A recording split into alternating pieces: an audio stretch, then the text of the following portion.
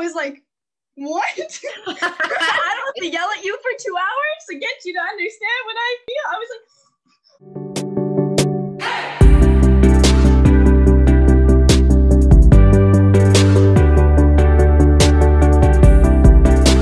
Hi, Lisa. How are you? I'm so good. How are you, lovely? I'm fantastic. So So, nice to be here. thank you. I'm so glad you are. So, we have come across each other on TikTok, which is We have. my favorite platform for awesome people now. Me too. I'm Yes. obsessed. So your handle on TikTok is underscore stronger underscore than underscore before. Yes, And you talk all about relationships and particularly about escaping toxic relationships. correct. What brought you to this? Ooh, big question. So I was in a toxic marriage, together for 9 years and married for 5, and I didn't really even understand that it was toxic, that it was abusive. I really didn't know because it wasn't at first physical abuse, and I think that's something that a lot of people just don't know about. And we find ourselves in these relationships that aren't great. And we minimize and we sort of sweep it under the rug and pretend that it's not that bad.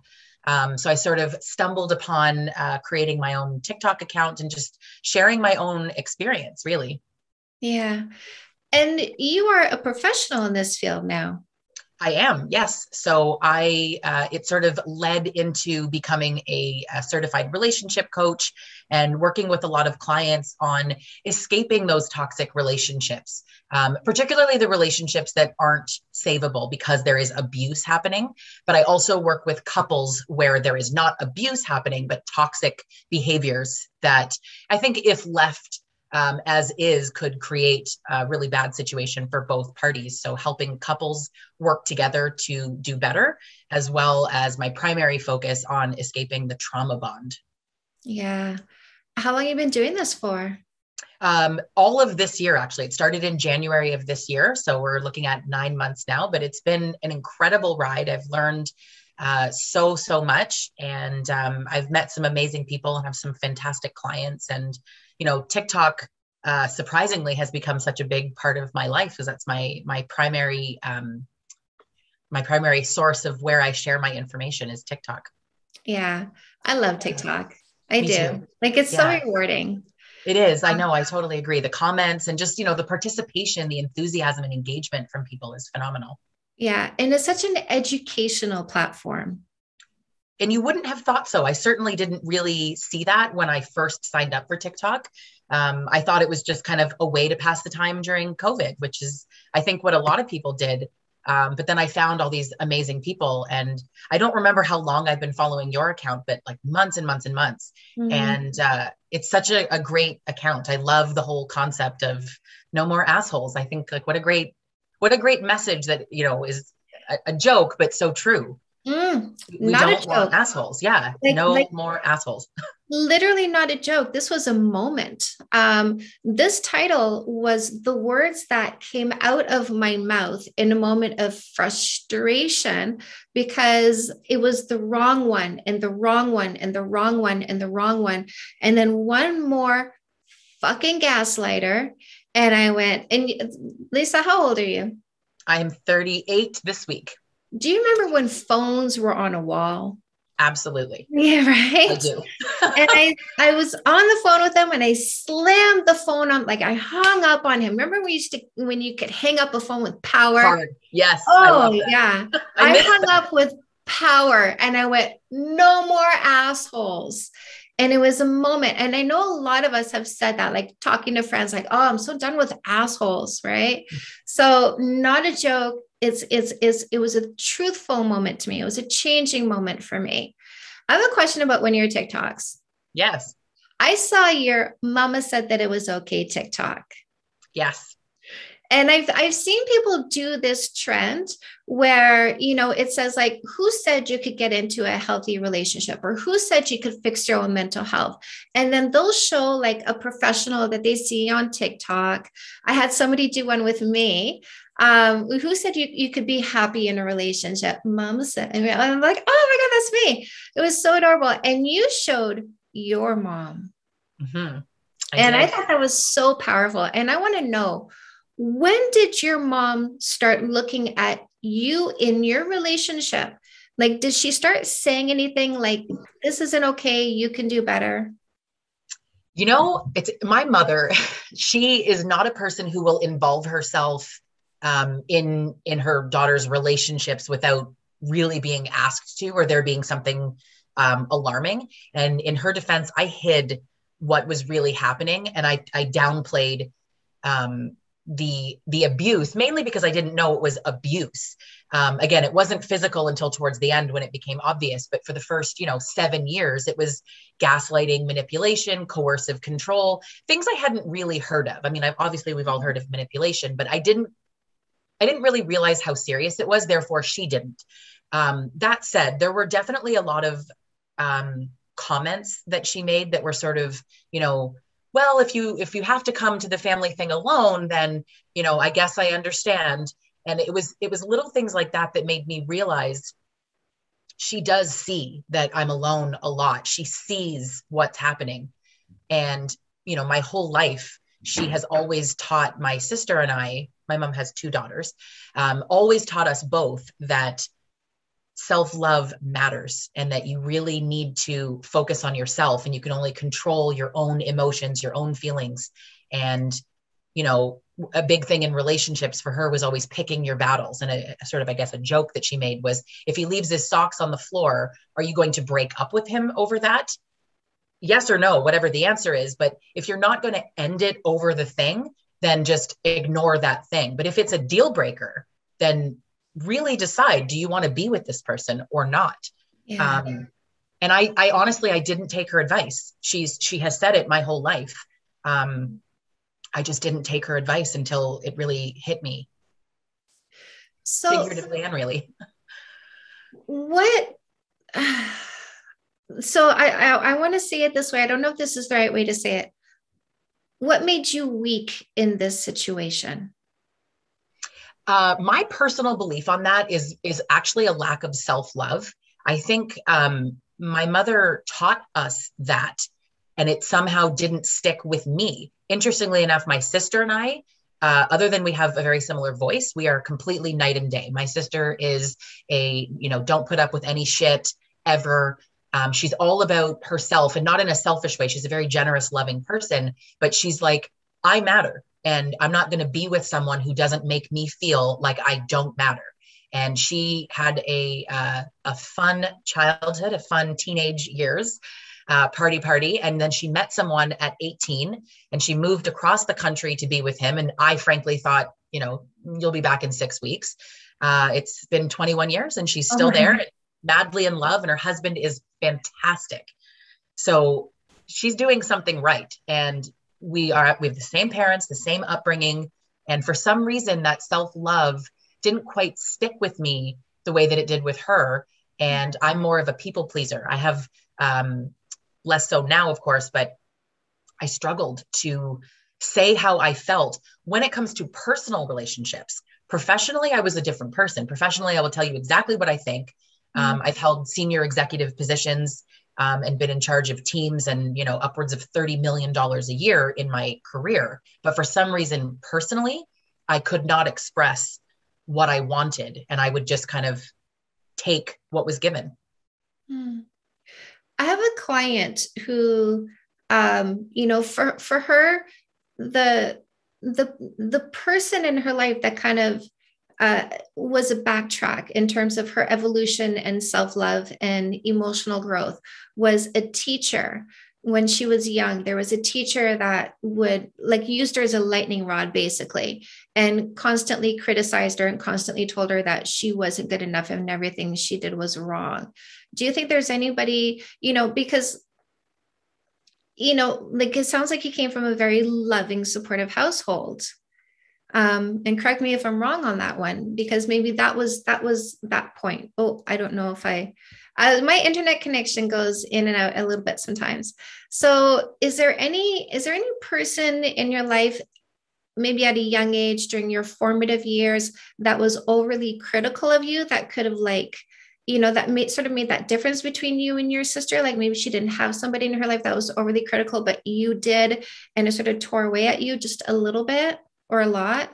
Um, I have considered that deeply, and both, alone and in therapy. And we honestly didn't. We really had the exact same people in our lives.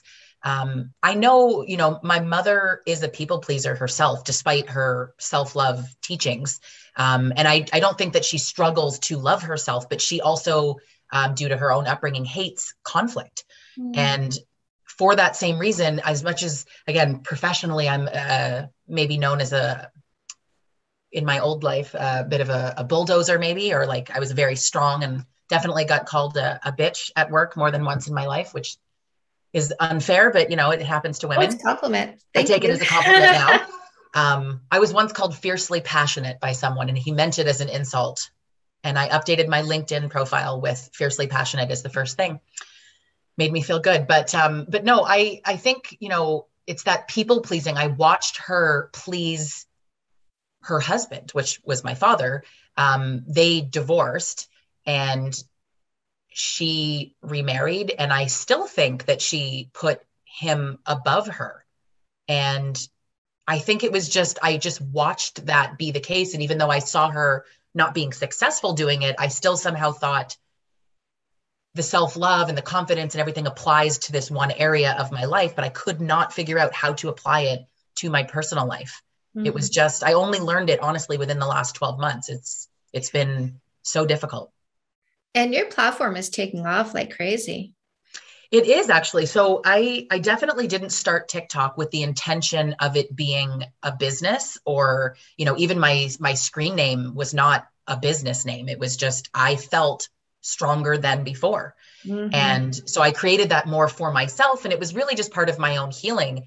And I sort of joke, I don't know what made it just sort of take off. I know once I got in the 80,000 range, I made a video about what I think is just the silliest thing, but it was so relatable. And I didn't realize it, but I think I'm at 4.4 million views on that one video. But the long and short of it was about a trigger of, I'm with someone new and he's wonderful. He needed a reminder to do something. And honestly, I know that's an interesting topic of having to remind a man to do something, because I'm not your mother. I'm not the house manager. I shouldn't have to. The backstory is that he had just moved in. So I was reminding him to take out the compost, and he was already taking out the garbage. But the thought of having to say, could you also take out the compost? I honestly was standing in the kitchen thinking, I physically am almost struggling to breathe at the thought of having to ask. He is the kind of person that if I said, could you take out the compost? He would say, sure. Simple, super simple. But it's a trigger for me, because when I would ask my ex-husband to do anything, it just turned into this massive, you're a nag, and just devaluing me so much. So it took a lot to ask. And something that I've worked on a lot is asking anyway, regardless of how I feel, regardless of the reaction, because I need it done. Yeah. So it becomes something you just have to push through. But in the video, I was sort of reenacting that moment of anxiety, really. And that is a video that really pushed me well over 100,000. I was already taking it seriously as a business prior to that video, but that video pushed me from a following perspective up quite a bit. And it also helped me see some of the content that people want to see in my niche about the anxiety and the triggers, because you can heal from the abuse, but the triggers can sometimes still exist. And if you don't push past those, you end up with another asshole. Yes, absolutely. Yes. Absolutely. And that's something I talk about. We seek what's familiar, even if it's wrong for us. It's so easy to sabotage our own growth, because it's easier to stay on this side of discomfort, the discomfort that comes with familiarity, which is the known discomfort, rather than the discomfort that comes from growth, which is the unknown. And we have that fear of the unknown that kicks in, which is like a survival instinct, basically, that is now a dysfunction because our environment has changed faster than our brains have. And so the known territory is, I know where the predators are, I know where the food sources are. So going into the unknown creates a distress signal, but there's no predators. We know where the food is. So we don't, this signal doesn't need to drive our behaviors. You describe your ex as a narcissist. Is that right? I do. And what makes you use that word? Well, I actively don't talk about that on TikTok, but I'm happy to answer it. So, the reality is, you know, in Canada, where we live, a licensed psychotherapist is not able to diagnose. In the US, they can diagnose, the exact same qualification. So it's really just, you know, a licensing issue. And my therapist, who was our marriage counselor, so she knows him and has direct experience with him. And when we were in sessions, he called me a narcissist. And she was like, whoa, let's not do labels. And I took that to mean neither of you are a narcissist. So I sort of put that to bed, and I kept wondering, like, what is he? Is he bipolar? He can't just be an asshole. I refused to accept that he was just an asshole. There had to be something. And I was obsessed with the something because I felt like that would mean that now I can identify the problem, which means now I can fix the problem so we can stay together. And obviously that's not what happened, but I eventually sort of gave up on that, and I moved on from finding out what the problem was. When I reconnected with our marriage counselor to do individual counseling, she sort of just said it in passing about him being a narcissist. And I sort of said, well, hold on, stop right there. Explain this to me. And she first and foremost explained, I have absolutely no qualifications in Canada to diagnose. I'm not diagnosing him, but I believe that he is one, and here's the reasons. And I had already done all this research on it. And when she said it, it was like, I think I was right. Like this actually, it is true. And I've spent months reflecting on his behaviors. I do believe that people overuse the word narcissist. I really do believe that. Not to the degree that some would say, but you know, we hear it a lot. My ex is a narcissist. I believe in my core that my ex is a diagnosed, or I guess undiagnosed, but actual narcissistic personality disorder. I don't think he has strong tendencies. I think that it's truly the disorder. It's just a lack of accountability, a lack of empathy for anyone. Mm-hmm. Do you guys have kids? We have 2 kids. They are 3 and 5. So there's still a relationship there, like a co-parenting relationship?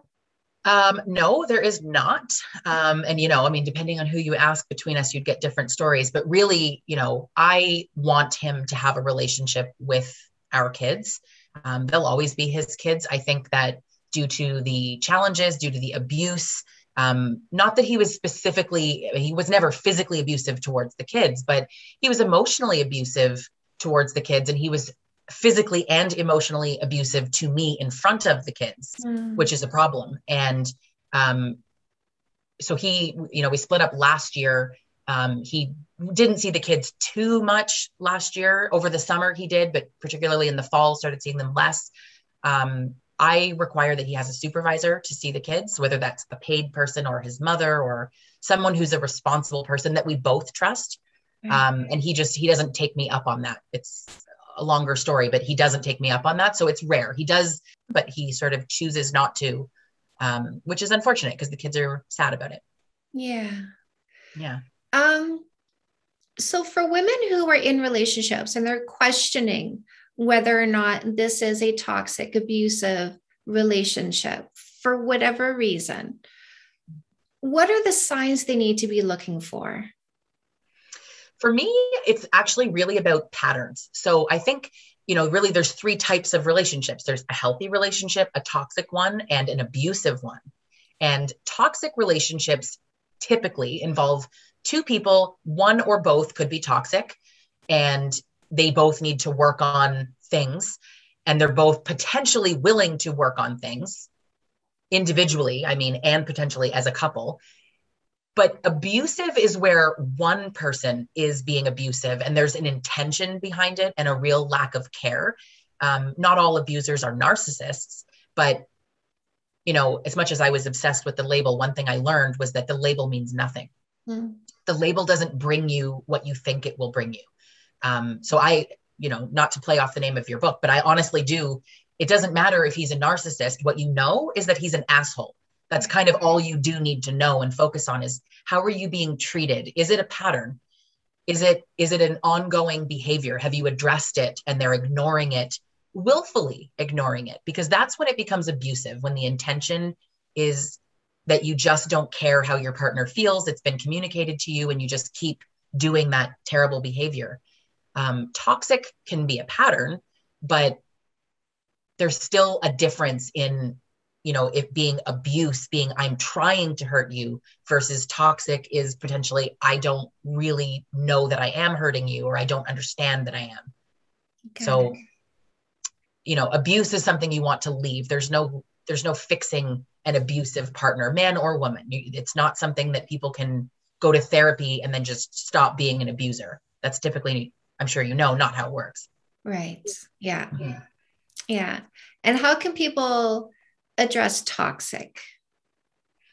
I think being very strong on your boundaries and deciding what you will put up with. So it starts with you as, let's say, in a straight hetero relationship, it's the woman is the one who's, being toxic. How can she look at her behaviors, stand back? I'm a huge advocate for individual therapy, or coaching, but therapy to really learn about yourself, because it helps to have someone else point it out to you. But what you need to do with that information is reflect and look at the patterns that you are creating in a relationship. And men can often get labeled as an abuser if they're toxic. But again, it's that willingness. Mm-hmm. The biggest difference is the willingness. So if you find yourself in a toxic relationship, the best thing you can do is decide what specifically about your partner or about that relationship do you feel is toxic or hurting you? What do you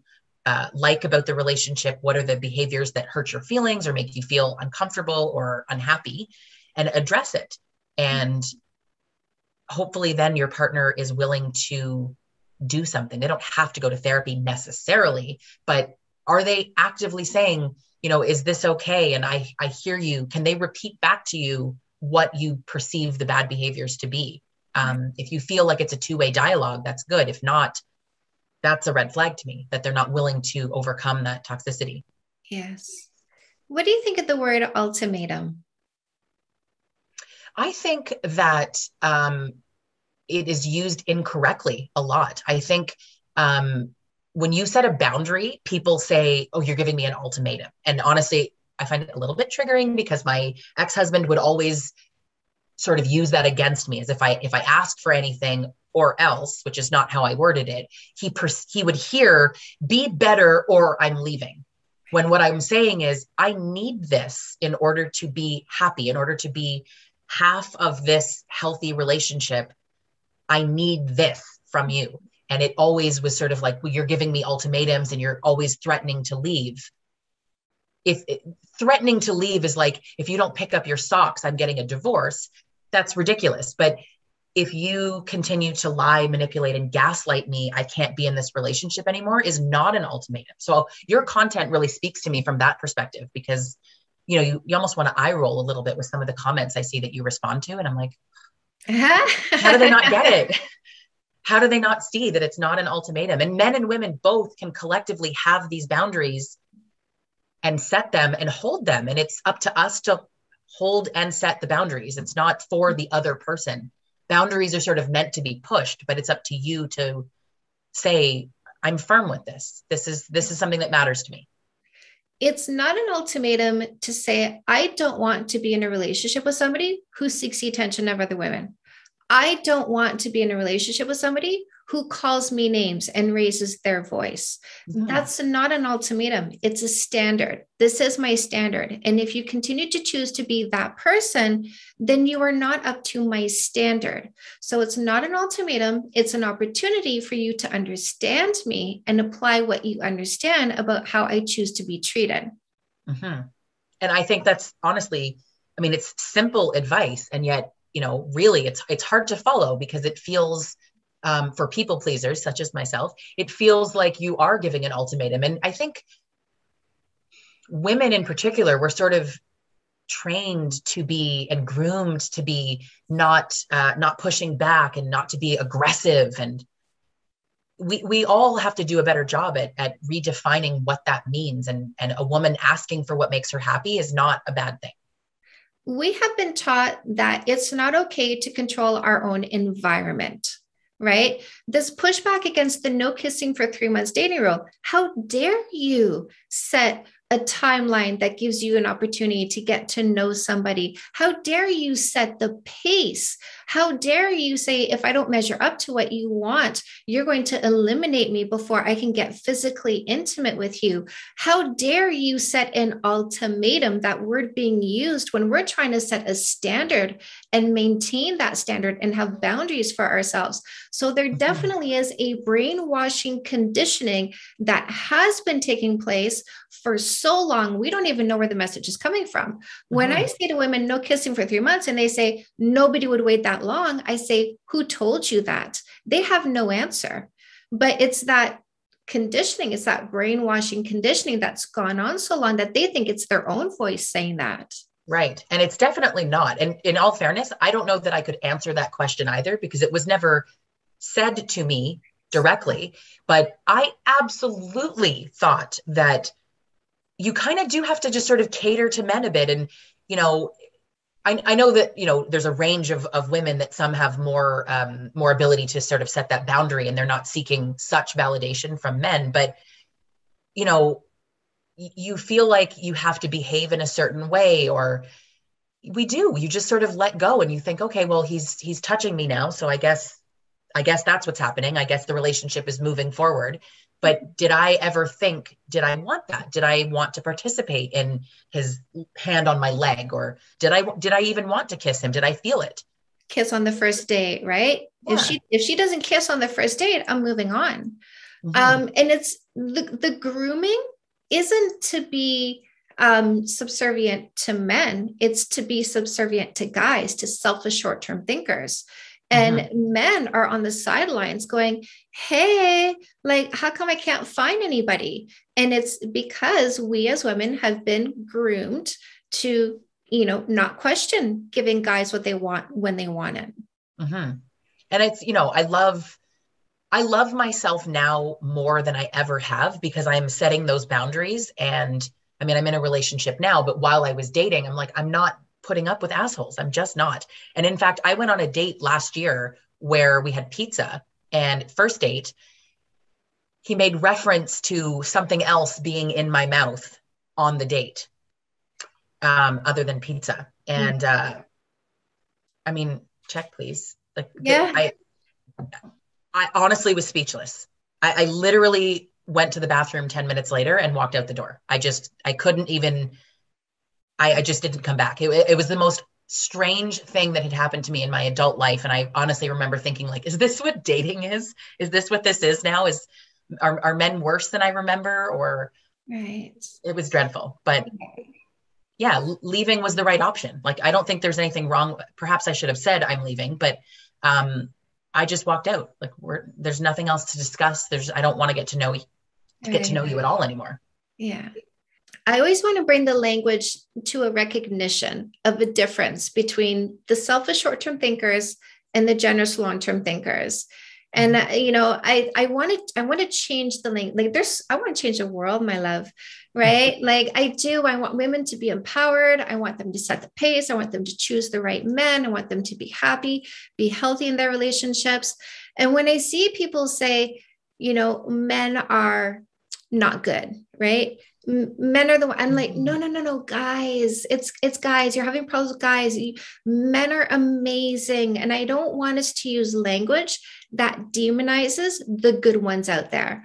And So and agree. and so I have that distinction because I want women to say to themselves, men are amazing. Guys are what I don't want to play with when I want to commit a long-term relationship. Guys are what I'm going to play with if I just want here today, gone tomorrow, have a little bit of fun. Men are amazing because there are so many amazing men out there who are not being seen because we kept getting caught up with guys because guys are so sparkly. Like, was your ex dynamic? Oh, honestly, I mean, I made a TikTok about this a long time ago to make a point, but my ex honestly is magnetic. Yeah. He's charming. He is funny. He's charismatic. Everybody likes him. He's the life of the party, the center of attention, like in a good way. If you want to have fun, he is the guy you would call to be like, we want to have a good time today. Call him. Yeah. And he's incredible in so many ways. And I think that's what attracts us to someone like that. In looking at what really attracted me, other than the obvious of those things, is I'm used to a very stable life. My mom in particular had a rocky upbringing, so she made us have a very safe and secure life, and I appreciate that so much.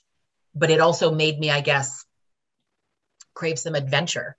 And we would wake up on a Sunday morning when we first started dating, and he'd be like, you want to go to Canada's Wonderland today?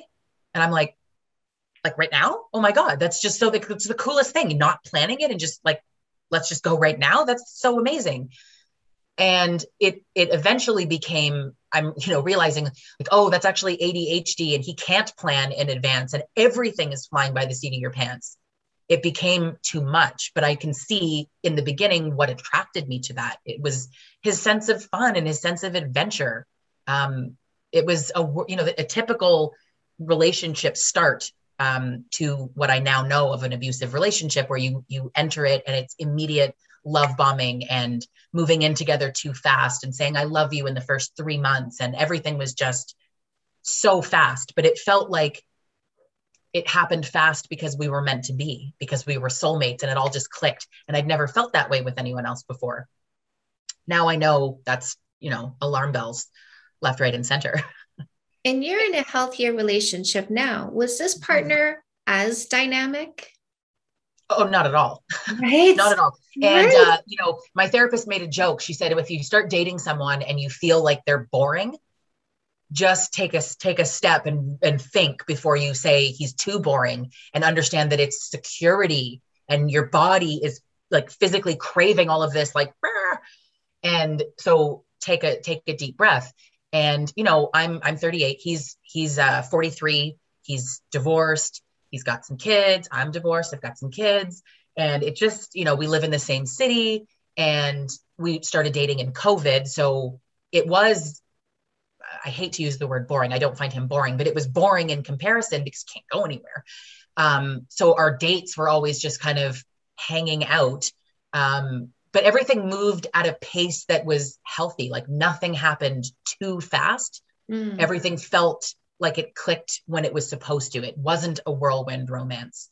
And I was actually talking to a girlfriend of mine who had a toxic relationship, not abusive. And she said with him, it was whirlwind, passionate romance in the beginning. And she's with someone now where it's less of that, but it feels safe, secure, and healthy. And I feel the exact same way. That's what you want. And when you take the time, like, no, I didn't follow the no kissing for 3 months rule. However, I took things at a much slower pace. And that's how I know that he's a great person. And I believe in great men. And I know, my account in particular, and probably yours too, I see on your account, you probably get pegged as a man hater because you have this rule. You're teaching women to not give men sex. How dare you? Right. I love when you get called frigid and like cold and sex. I'm like, you don't know her at all. You clearly don't follow her. She is not what you think she is. I never thought you were cold or frigid, obviously, but I remember the first video I saw of yours where you were like, I'm an ex-stripper and I this, and I was like, oh my God, binge all her videos. Love it. Yeah. It was just, it's Yeah. teaching women to have boundaries doesn't mean that we hate men. I think I make videos actually that there are great men. There are so many great men. We're just not looking, and we are blinded or clouded by a lot of that physical chemistry that can happen. And if you're so like, oh, I want to kiss him, you're not talking. You're missing who are you as a person. And as you always say, if you are interested in a fun relationship, then skip all you want. But it's the women who are looking for a partner that need to slow down. Especially if your luck or intuition has not been working in the past. It's all the more reason to listen to this kind of advice. I totally agree. And I know, I mean, for me, I've only been in one abusive relationship, and then one that was toxic, quite toxic, but not abusive.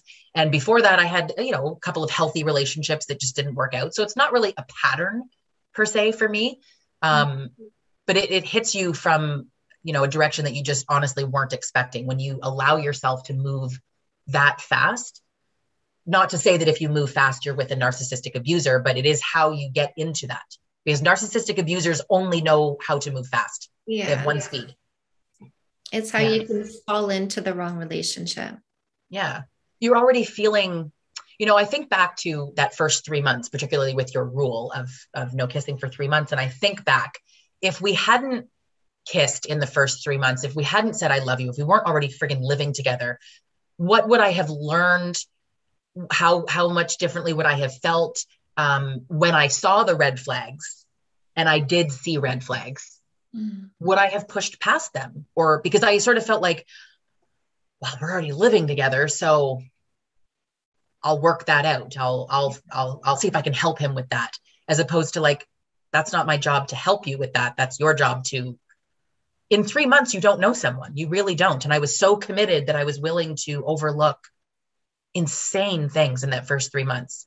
Yeah. No more.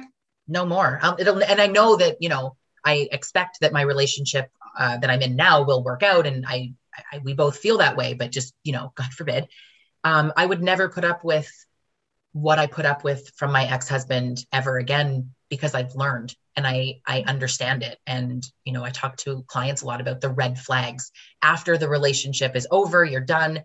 And people say, I just didn't see him for who he was. But if you really stop and think and really reflect on the beginning of that relationship, I bet you that you will see a lot of red flags that you missed. Because I would tell people, how long did it take for the mask to slip off? I would say 7 years, but I now realize it was probably 3 to 6 months. Okay. And I just didn't see it at the time, but I sort of willfully didn't see it.